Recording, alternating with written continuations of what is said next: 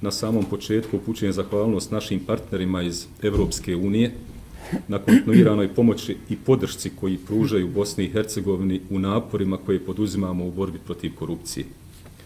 Kontinuitet ove podrške vidimo kroz okončani projekat u okviru IPA 2009, kao i kroz ovaj projekat u okviru IPA 2010 koji je praktično nastavak podrške agenciji, relevantnim tijelima i organizacijama civilnog društva u borbi protiv korupcije. Agencija pomenute projekte doživljava, kao što njihovi nazivi kažu, doprinos jačanju kapaciteta institucija za borbu protiv korupcije, a u konačnici kao pretpostavku efikasnije borbe protiv korupcije. I tu prepoznajemo korist za ovu agenciju, ali i obavezu da nastavimo putem kojim smo krenuli, a koji se u kontekstu današnjeg događaja odnosi na aktivnosti na izradi nove strategije za borbu protiv korupcije i pratećeg akcionog plana. Kao što vam je svima poznato, postojeća strategija za borbu protiv korupcije obuhvata period od 2009. godine i završava se krajem 2014. godine. Svjedoci smo da je mnogo prepreka stajalo i još uvijek stoji pred aktuelnim dokumentom.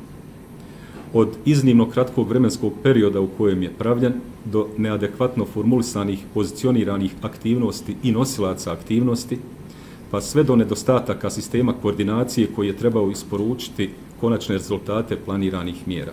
U godini iza nas agencija aktivno koordinirala proces donošenja pojedinačnih planova borbe protiv korupcije. Kreirali smo i set dokumenata oblasti izgradnje sistema integriteta kao jednog od bitnih preduslova efikasne prevencije korupcije. Također, unaprijedili smo saradnju sa organizacijama civilnog društva kroz kreiranje smjernica kojima jasno definiramo načine provedbe zajedničkih aktivnosti u oblasti borbe protiv korupcije. U oblasti edukacije kreirali smo online obuku iz oblasti etike u javnom sektoru, koja je kao interaktivni alat sada dostupna zaposlenim u institucijama Bosne i Hercegovine. Zakonodavna vlast, uvažavajući zakonski i operativni potencijal agencije, u protekloj godini proširila naše nadležnosti u domenu sukoba interesa, kao i zaštite prijavitelja korupcije u institucijama Bosne i Hercegovine.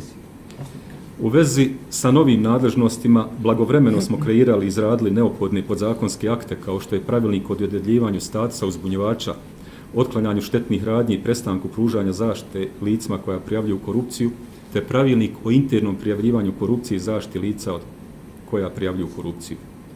S obzirom na stečena iskustva, kao i na činjenicu da je potpuno izvjestan proces daljeg jačanja agencije kroz upošljavanje novih državnih službenika i preuzimanje uposlenih iz Centralne izborne komisije Bosne i Hercegovine, koji su radili na problematici sukoba interesa, cijenim da ćemo u bliskoj budućnosti raspolagati adekvatnim kapacitetom da odgovorimo na sve izazove u kontekstu redefinisanja antikorupcijskog sistema na strateškom i operativnom nivou u Bosni i Hercegovini.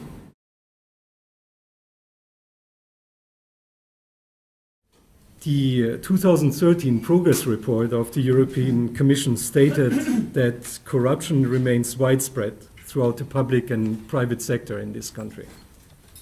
And two recent surveys that were carried out by the United Nations Office on Drugs and Crime and supported by us showed that more than 20% of the population in this country have paid a bribe last year.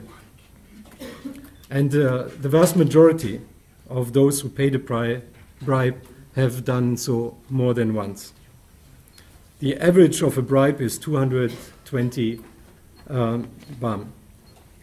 Also, a survey on business, corruption and crime in Bosnia and Herzegovina, in which almost 2,000 companies were interviewed, estimated that roughly 10% of them paid between 6 and 7 bribes per year. Corruption is, of course, a global phenomenon, and wherever it occurs, it has a negative impact on all spheres of life, on economic and social development, and on the rule of law.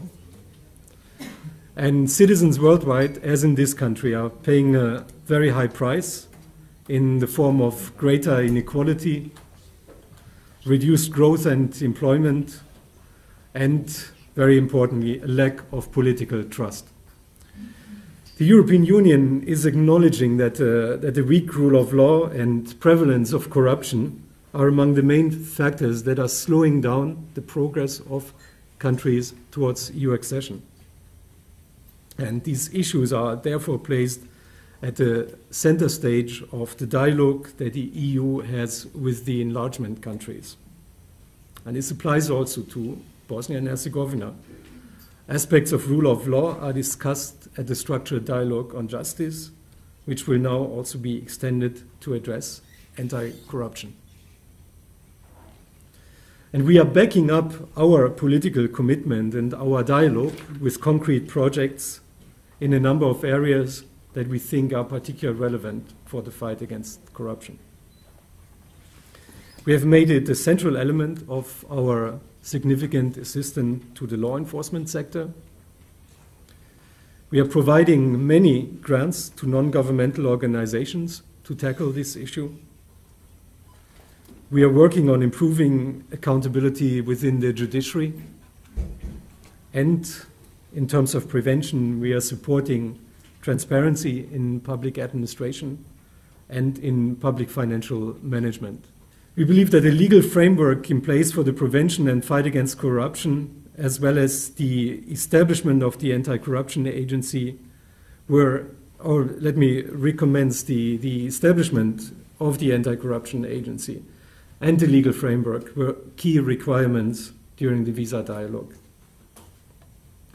We assisted in the drafting of the first strategy and action plan, and we supported the work of the agency really from its beginning. And we are very happy that the agency is now, I would say, operational and is active, and that we're even in the process now of preparing a follow-up strategy and action plan.